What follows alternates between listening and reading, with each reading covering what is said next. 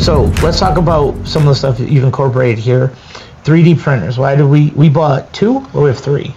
We have three different styles, or we have 3 different printers. So talk about what we use them for in-house and how we can use them for the customer, like samples, and talk about some of the stuff you've done and what we do. Okay. So originally the reason why we got this technology was so that we could turn around samples, particularly of plastic parts that would mean we'd have to spend $5 or $6 grand on a small mold just to see if it was feasible. Right. Right. So we started off with a simple tabletop extruder style 3D printer, something that you'll see. You can go down to Kmart or whatever and buy these. But then we stepped it up, right? Right. So we then went into what's called an SLA style. What's SLA? Stereolithography.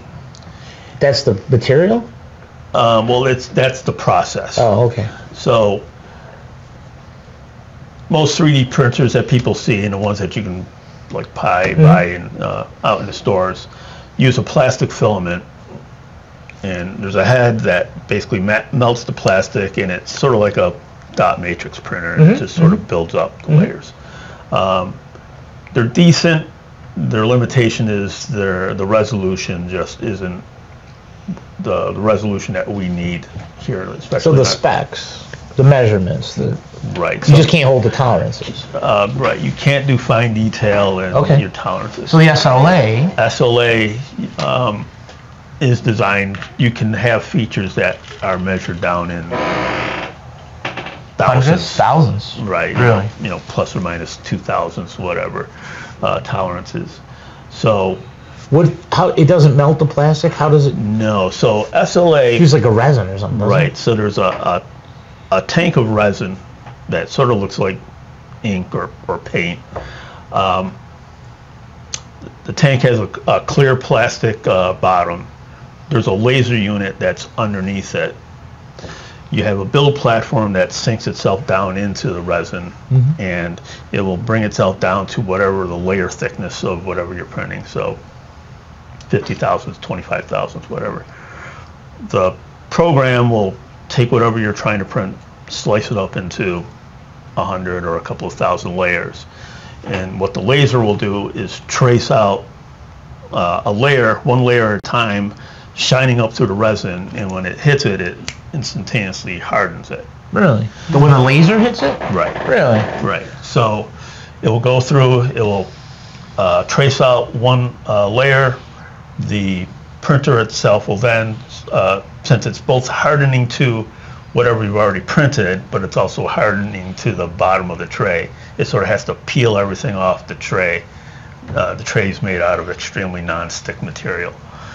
The head will recenter itself, put another layer of resin, and then it will do the next layer. So what it looks like, if you sped it up, it looks like you'll see a platform rising out of the goo with the part dangling underneath it. Yeah, I got it. But you can do extreme. What do we use it for? Well, this is the holders for our SOC connectors. We now make through this method. We used to have these either metal molded. We used to plane them out or whatever at this machine shop. Right. The difference between the metal one and this one is just consistency, or right. The machining, we were having problems with the consistency of the machining. Just replicating the process over and over. Right. And we were sort of stuck with making modifications to it. There's only so much you can do with a molded part because it's not solid. There has to be voids and stuff so that the wall thicknesses would be the right size. So one of the things that we can do that our competition really can't do with their SOC connectors, if you have a splicer that is capable of taking the removable holders, right? The clamps, holders, we can make a custom Yeah, I know we've used you guys. I've used them for a couple because you get these oddball machines, and they want to use our SOCs, and you guys have made them. So that would be impossible, probably, or a lot harder doing it the machine shop way. Right. It's almost impossible to do it in the machine shop. But with this, since all I need is computer with SolidWorks on it, you send me the splicer, I take a few key measurements, and I can design up the holder in SolidWorks, right, port it over to the 3D printer. 3 or 4 hours later, I have a sample to test, and even if I have to make a little tweak, yeah, you can try it out. 2 hours later, I have, and you just can't do that, machining. It would take a couple of weeks.